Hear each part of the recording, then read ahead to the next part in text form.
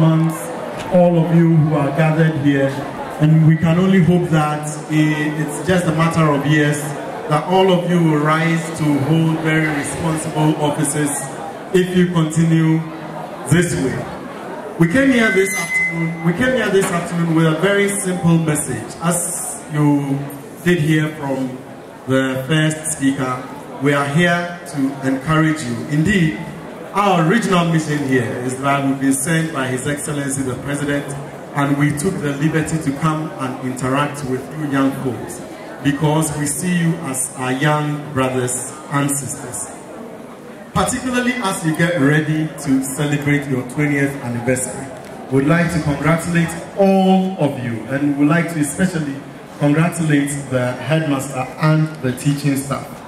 And as Ludwig did say, when we entered the headmaster's office with the 3 seats in front of him and we were summoned to sit on it, it reminded us of our secondary school days, and we were seized with fear and trepidation because that's the headmaster's office. But the point is a very simple one. I attended a secondary school which was not war, and even today as we speak, a greater part of it is still not war. So I can understand the stress and the difficulty that the teaching staff and the headmaster have to go through in order to keep you guys within the confines of a school compound.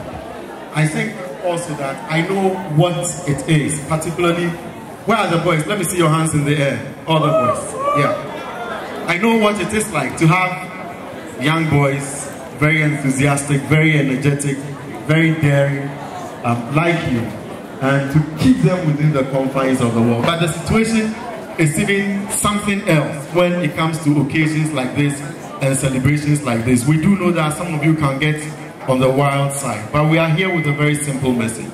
At the end of it all, when you are out of here, one day you would have to come back here for testimonial. And as you carry yourself on a daily basis, the headmaster, the teaching staff, the pantry staff, they are all looking at you. One day, they will decide your fate. And if you want things to be easy for you, I think that you owe it to yourself from today to continue to conduct yourself in a manner that is acceptable, so that when you make your excellent grade and one day you need your testimonial itself will be a further addendum to that brilliant result. We are here to tell you that apply yourself to your course. You are here for one reason and one reason only. I'm sure that all of us do come from different backgrounds, different financial circumstances and all of that. There are parents who may have, others who may be struggling, and others who do whatever it is legitimate to ensure that they keep you in school. Please don't disappoint your parents. Apply yourself to the course. Study as much as you can. You cannot succeed if you don't apply yourself to your books. And that is why we are here. So study as much as you can. Take your course seriously.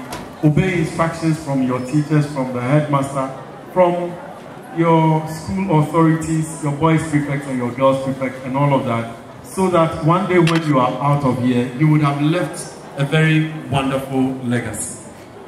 One of the things that I remember when we were leaving school that people did was, this is a very excellent block, neatly painted, and you wake up one morning and people have written, "I was here song." Please, those of you who are here, we don't want you to wake up one morning writing your names all over the place on the ceiling with candles on the school walls and stuff like that.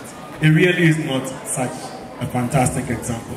But finally, and very finally, I'd like to give you the highest assurance of His Excellency the President that he cares about all of you and he admires what you are doing. You know that for a professor, he greatly admires people who are studying.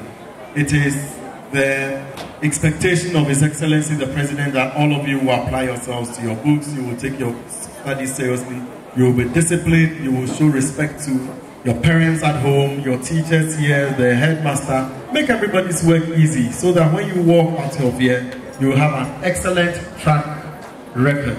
That is why we are here, to encourage you and to show you that this nation rests on you. I'm not sure that in 50 years, we are going to see the 70-year-olds still with us. That is where in 20 years, in 10 years, in 15 years, it is the investment that you people make in yourselves today, which will shoot you to the various offices that you are looking for, whether political office, whether professional, be they engineers, doctors, nurses, teachers, and all of that. So, I mean, there is no limit to what you guys can do.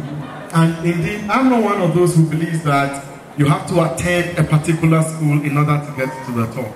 I believe that you make your school. It is not your school that makes you. Finally, I'd like to dare to make this promise that in a matter of weeks, we'll make it. As you celebrate your 20th anniversary, in 7 to 14 days, we'll make available to the school authorities some exercise books for distribution to as many of the students as possible. Thank you.